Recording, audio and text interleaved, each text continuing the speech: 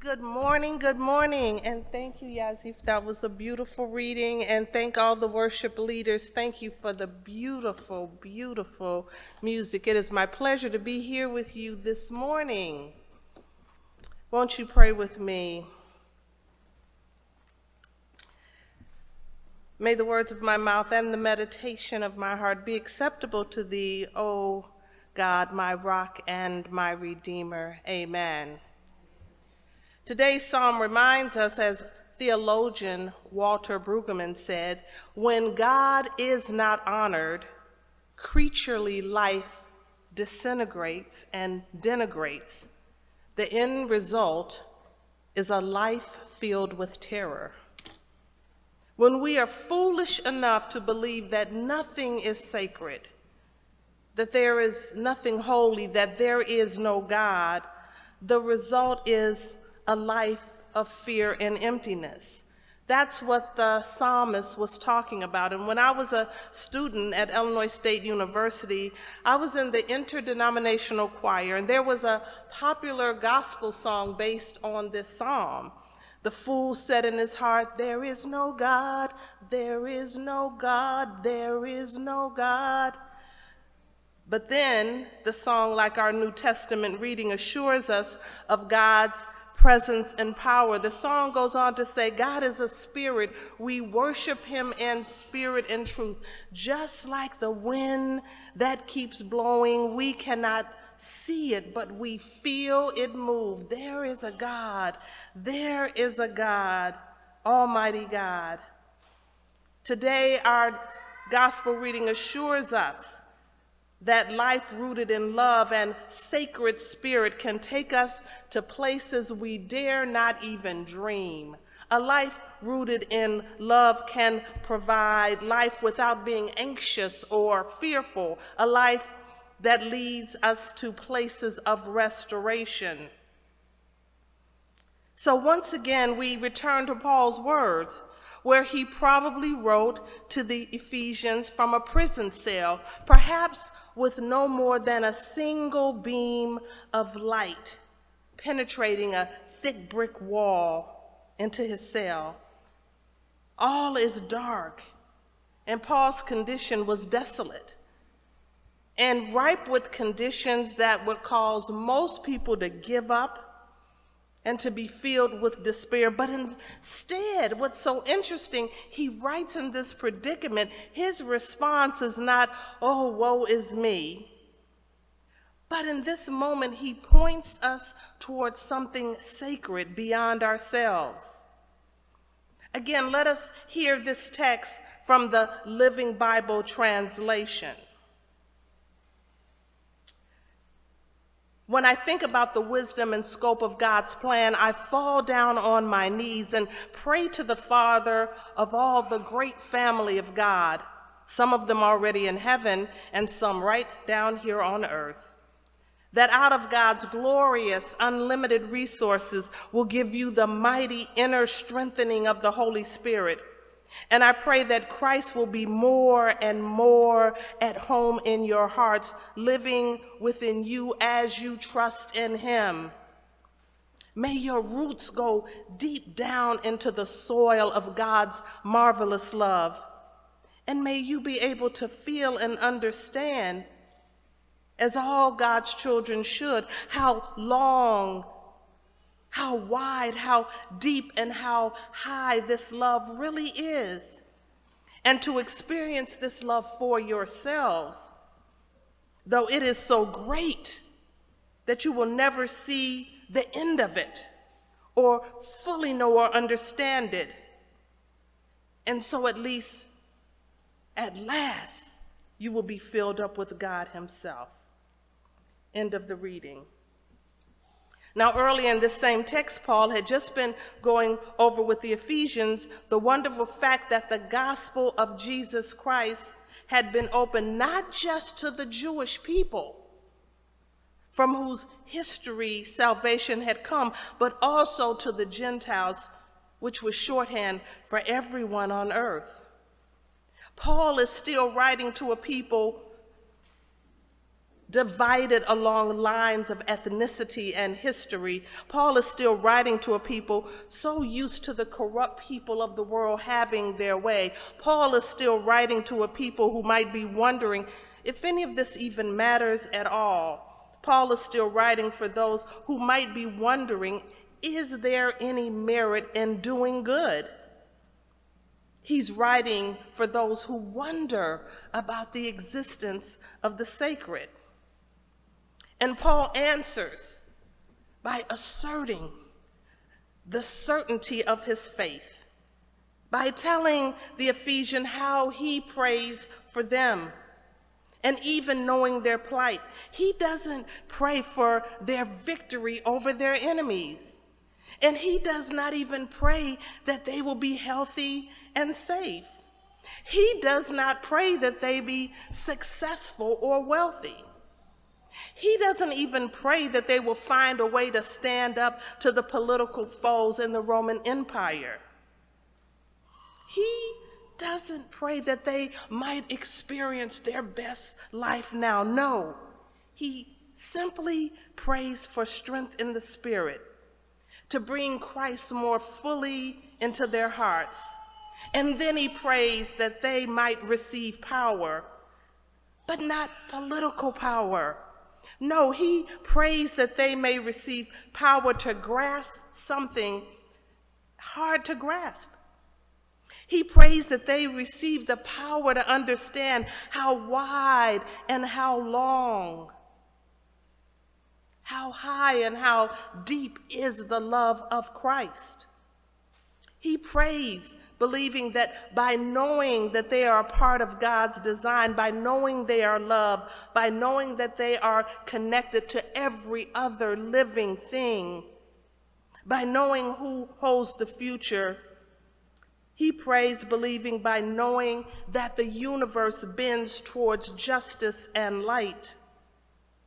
He knows that if people can embrace this truth, their empty spaces will be filled. Their courage will be restored. Their resolve will be deepened.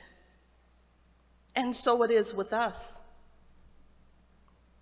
In 1952, a British scripture scholar and translator, J.B. Phillips, wrote a book with the provocative title, "Your God is Too Small." He said, the trouble with many people today is that they have not found a God big enough for their modern needs. I think he was right. If Phillips were writing today, he might title the book, "Your God is Too Small and Too Distant."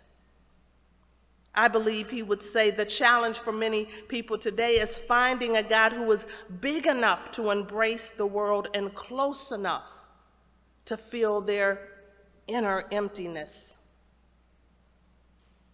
So this morning I have come to tell you, I believe that too many of us do have a God that is too small.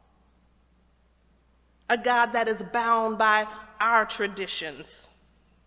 A God that is too small, a God that is wrapped up in our flag, a God that is too small, a God that looks like us and likes what we like. A God that is too small, a God preoccupied with your wealth rather than peace and justice, a God that is too small, a God that is in our image. A small God. The small God that we fashioned is narrow and tame and does nothing surprising or amazing anymore and is boxed in by our preconceptions. This small God is stingy with mercy and only has enough love for people like us, our kind of people, our nation, our tribe, our family, our social class, even our denomination. And this small God of our own making is predictable, safe, and yes, I'm going to say it, boring. And sadly, our faith in so many places has become safe, predictable, and boring. But here, Paul tries to shift our gaze, inviting us to realize how long, how wide, how deep, and how high this love God offers really is. Because we need our experience, our idea of the holy to be up close and personal. A small, predictable, distant God leaves us feeling overwhelmed by change and threatened by emptiness. A distant God way off can't do anything about the emptiness that threatens us. That's the awesome thing about our tradition, about the Word becoming flesh. Through Christ, God was no longer distant, but right here on earth, being subject to all the temptation and grief and hunger and anger and loneliness and judgment and persecution and abandonment that we face, but still being firmly connected to the holy at the same time. My friends, we all live through seasons which demand more than we can possibly deliver. Work grinds on, but our energy leaves us. Needs pile up, but we're at risk of caving in. Opportunities multiply, but we feel divided. Our schedule is jam full, but our hearts are alarmingly empty. Maybe that's how you might feel right now. You're way over your emotional limits. You're at risk of losing yourself. You might feel most days it's just enough to get out of bed, to put on your responsibility, our mask of habit, and our armor of protection, and just do what you have to do. And you might feel emptied out this morning. And so often we will feel that emptiness with noise, always having the TV on, or food eating even though we're not really hungry. Finding ways to numb ourselves with whatever provides just a little temporary relief and help you to get through and do it again the next day. Well, a small, distant God can't help you with that. But a God, a big God, so big and so deep and so wide, that has lived our humanity alongside us, can do that. Only a God that is so multidimensional that we can literally take this God, this experience, this concept of the holy inside of our minds, take it inside of our spirits, and as we will do today with communion, literally take it inside of our very bodies. That can pull us through. And thankfully, as Paul's prayer to the Ephesians Christians reminds us, we don't have a small and distant God. We don't have a limiting God. We don't have a boring God. We don't have a predictable God. We have a sacred presence that is as close to us as our own breath. Through today's text, we are encouraged to reach out to the Holy One, what Bishop Shelby Spong called the ground of all being. And we are assured that our longing, our emptiness, will be filled with unlimited resources that will give you the mighty inner strengthening of the Holy Spirit. You know that inner strength, that trouble don't last always. You know that inner strength to know that faith, real faith, is believing in spite of the evidence and then watching the evidence change. The inner strength to know that in Christ, even death doesn't have the last word. It gives us the assurance to know that there is a power in the universe greater than governments. There was a power in the universe greater than war machines.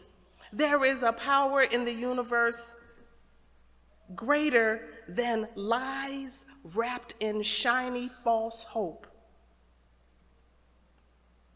So friends, my prayer for you today is that according to the riches of God's glory, God may grant that your inner strength become even stronger with that power, a power so big and so intimate that you walk through this life bursting with miracle-making possibility.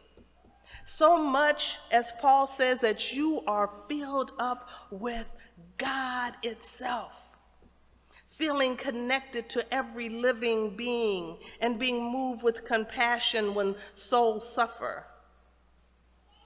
I close with these words of scripture.